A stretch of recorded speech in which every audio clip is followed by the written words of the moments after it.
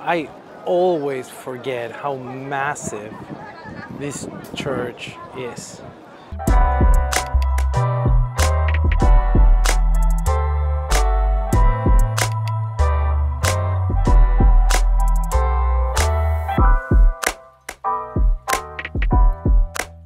Ten out of 10, I recommend you taking the tour.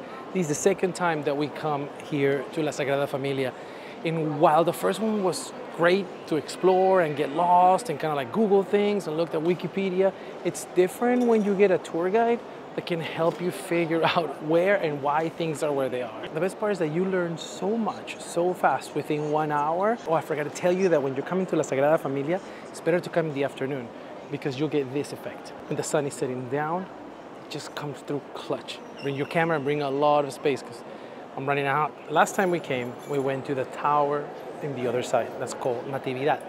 This time we're going to La Pasión, the Passion. The difference is that one tower was made by Gauid, the other one, well, wasn't. To go up, you gotta take an elevator. To go down, you gotta walk. That's gonna be quite some steps. I still remember my legs hurting a lot that time, but I think we'll make it. The steps to go up after the elevator drops you are super narrow, like shoulder wide maybe, but another person would not fit.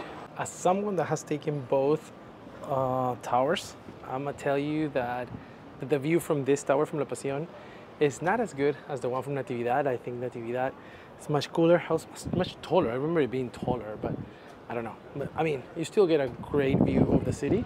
Check this view out. It's beautiful. You can see all of the city. If you're doing it just once, take Natividad. 400 steps. Again, if you have mobility issues, it's not gonna be your jam, sorry to say it.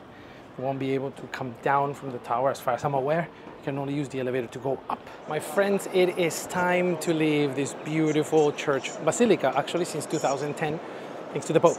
Anyways, I hope you enjoy this tour and this view as much as we did because it was amazing. Remember, get your tickets ahead of time. Now you're not gonna be able to go in. Pick up Natividad as the tower for your first time. Do the Passion, I mean, if you've done the other one already. And do the tour. It's absolutely worth it. Adios, Sagrada Familia. I'll see you when you're completed. Bye.